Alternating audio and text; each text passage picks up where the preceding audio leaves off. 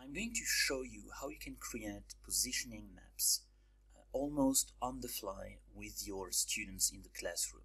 Now, before seeing that, let's talk about what a positioning map is exactly. So let's open one of the case studies we have about positioning analysis.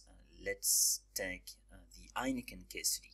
So in the Heineken case study, and let's focus on the first dataset on top, Spanish customers have been asked to rate different brands of beer, some local like Cruz Campo, some international like Heineken or Cornita, and they've been asked to rate these brands on a bunch of attributes such as whether they were perceived to be expensive, well-known, premium, with a beer test, and so on. And so that very complex data can be summarized graphically in a positioning map that is much easier to communicate and to analyze in terms of competitive analysis, competitors, unique positioning, and so on. So in Enginius, if you'd like to run a positioning analysis, you just need that kind of data, and we'll use that one.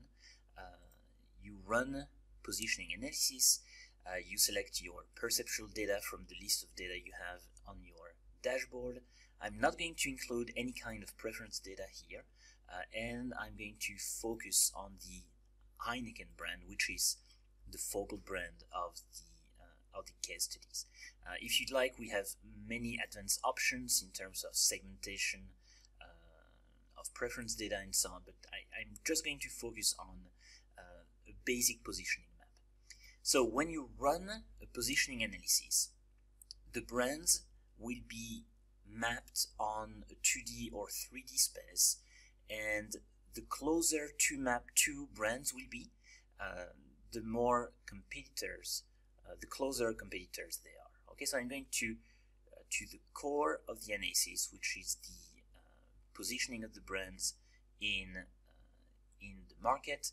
And so you have all the different brands over here, and you also have how they are perceived and how they are positioned compared to one another. So sometimes it's easier to just look at the 2D view of that, and if you look at the screen here, you have in the upper right corner a bunch of brands which are perceived to be pricey, international, sophisticated, premium, the kind of beer you drink to be seen in nightclubs.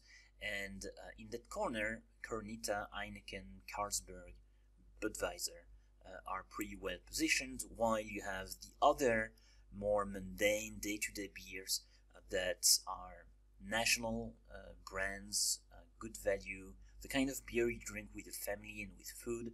And there you find Mahou, Cruz Campo, San Miguel, Estrella, and so on. And just from that kind of map, you can draw a lot of conclusions about how a brand is positioned, how unique it is, which competitors they have. You can lay out on top of that preferences, you can segment those preferences. So it's a very powerful tool to analyze the market and to introduce your students to the idea of competitive positioning and unique positioning and so on. Now, what I'd like to do is to create my own positioning map with my own data from scratch. And it usually works well with groups of 4 or 5. So let me tell you exactly what I ask my students to do. First of all, you start from a blank sheet of paper. And if you want to launch an analysis of any kind in Enginius, one good way to start is to generate a template. A template is going to tell you exactly what kind of data you need, in which format, and it will even create fake data for you, so it's easier to fill out with your students later on. So I'm going to create a template for a positioning map, and here I'm going to say, okay, we'll have 6 brands, and these brands will be ranked on 6 different attributes. I'm not going to include preference data yet, and I'm going to fill with random data just so we know what it's supposed to look like. And so it will create a data set, what we call a data block, that tells you exactly where the data is supposed to be. So you are supposed to have the brands on the top row, you're supposed to have the dimensions on the leftmost column, and then on a scale from 0 to 10, 1 to 5, whatever scale you'd like, as long as it's consistent, you put the average ratings there. Okay, so what I ask my students to do is this. Pick a market. It could be airplanes, it could be cell phones, it could be wine, it could be business schools, anything you'd like. Identify the key competitors, identify the dimensions on which these competitors compete and position themselves, and then tell us what your perceptions about these brands are. Now, the easiest way to do that, especially if you are in a small group, is to use Google Drive and specifically Google Sheet. So take that format, keep it in mind, okay, and then create a spreadsheet in Google Drive, and you just paste. So you use Control V. You pass the format, and you know exactly what kind of format you are supposed to have. Okay.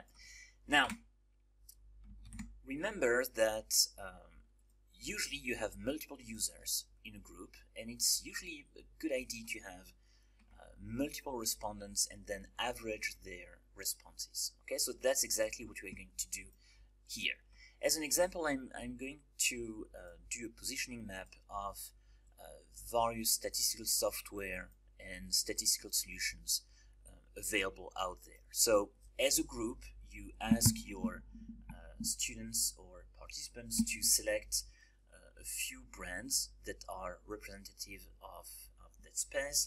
So I'm going to use SPSS, SAS, Minitab, let's say R, Python, and of course Enginius.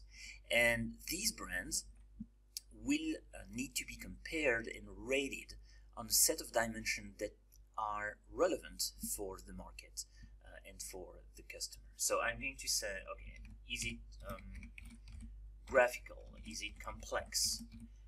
Is it easy to use or not? Is it powerful? Does it require programming? Some do, some don't, some are in between. And can you focus on the problem rather than on the statistics? So is it easy enough to use so that you don't talk exclusively about how to use the software, but you can actually focus on the business problem you want to address? So that's the basic template you want to do and to have if you do a positioning map. Okay. Now, remember, ideally, you'd like to have an average of perceptions from multiple customers. So if you have let's say 4 people in a group, you're going to copy paste that 4 times. Okay, I'm going to do 3 just to make sure. And a good idea is to put the name of the people supposed to fill out the survey. So let's say you have Mike here, you have Steve there, and you have Arno over there.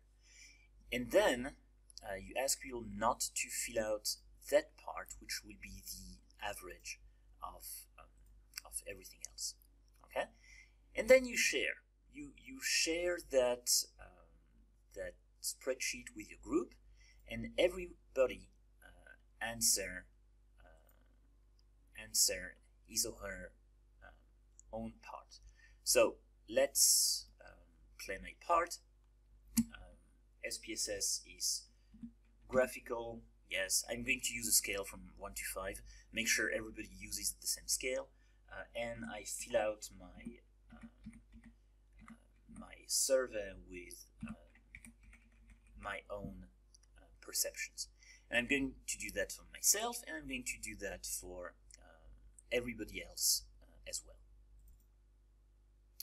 Okay, so now everybody has answered this small survey. By the way, one trick, it's much better to answer one row at a time rather than one column at a time. And so you come here and you compute the average. So the average of that one, and come on, that one. And that's your answer. So on average, people have given, in terms of perceptions, a 2.67 on the SPSS solution in terms of how graphical is it to compare to the others. Now you take that and copy paste, and you have your computations everywhere. Now remember that we're computing the average perceptions of a market. The 3, 4, or 5 participants you have are not a representative market. We know that. So you have to make clear in the classroom that what you'll get is just an illustration of the process. It's not an actual positioning map that should be seen as representative of any kind of perception. That's really important to say in the classroom. It's just explaining the process and demystifying the process of doing that. Another thing which is quite important to understand is that if someone doesn't know a product at all, it's much better to leave it empty. So for instance, if someone has absolutely no idea about Python, just leave it empty and it's fine, because the only matrix we are interested in is the averages here, and you can perfectly have an average of 5 data points here, but an average of 2 data points over there. It's not ideal, but it's much better than having random or just 3, 3, 3 everywhere. So that's the data set we like to analyze, right? You take that, copy, go back to Enginius, and paste. Okay, and by the way, you could do it from scratch completely. It's perfectly okay. It doesn't change anything. The one thing I would recommend is do not input the data directly in Enginius, because if something goes wrong, if you click on the back button by accident, I mean, all the information will be lost. It's just a web page. So make sure that your data is actually stored on another document. I recommend Google Spreadsheet for that. Now you have your data. All you need to do is to launch a positioning analysis. Okay. And by the way, it's probably a good idea to rename your data, so it's perceptual data, and you run a positioning analysis. You only have one data block to select from, so no choice there. Everything is by default. We haven't dealt with preference data. You could in more advanced situations.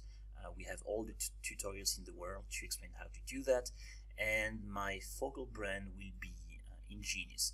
It doesn't change anything, actually. It just makes the brand a bit bolder and bigger in the positioning map. Remember that when you generate a report, you can select the format by just clicking on the small arrow here. You could create a PowerPoint file automatically, an Excel spreadsheet, and so on. I'm just going to stick to the web page, and if you like to understand the different advanced options in terms of segmentation data and so on, feel free to go to the tutorial. I'm going to show it to you in a few seconds just to make sure you know where it is. So, running the analysis, and then what I ask my students to do usually is to go back, come back in class, either next session or after a 1 hour, 1 hour and a half break, especially in executive education session, and explain what brands they chose, why, what are the dimensions, and just analyze the output. So if you look, and we zoom in, if you look at the positioning map here, you have Python and R very close to one another, at the extreme of Enginius, which is exactly on purpose. And I realize I made a typo in Enginius, how embarrassing. You have the different dimensions, so those models that require programming are also the most powerful ones, and they tend to be complex, and that's where you will find SAS and R and Python. And the exact opposite of that are the easy-to-use solutions, such as Minitab, Enginius, with SPSS with a weird positioning in the middle, not as powerful and complex in some other solutions, but not as easy to use as others either, which is pretty much how I perceive SPSS personally. And so, interestingly, when you show that, when you ask your students and participants to create a positioning study, of course they will screw up. They will make some small mistakes, like forgetting one key attribute or comparing brands which are really not comparable.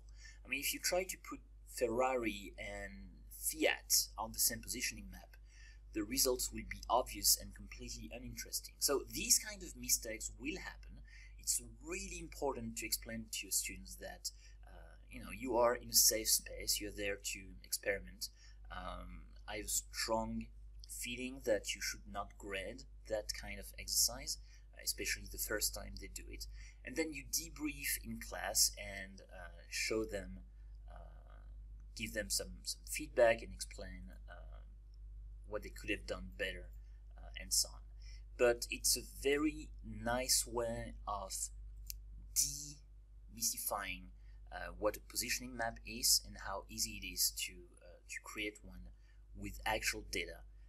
And of course, once you've done that with a simple exercise, a kind of fake market you're not really interested in, and then just for respondents, especially participants in executive education, will clearly see the light at the end of the tunnel. They will understand, oh, I could do that easily with 50 of my customers on my own market.